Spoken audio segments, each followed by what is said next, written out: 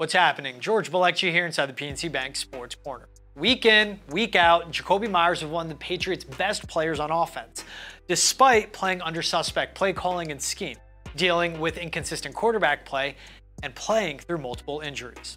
In the Boston Herald's in-depth report breaking down the Patriots' offensive debacle this season, they revealed Meyers reportedly played through a small tear in his knee on his way to amassing 67 catches, 804 yards, and 6 touchdowns this season.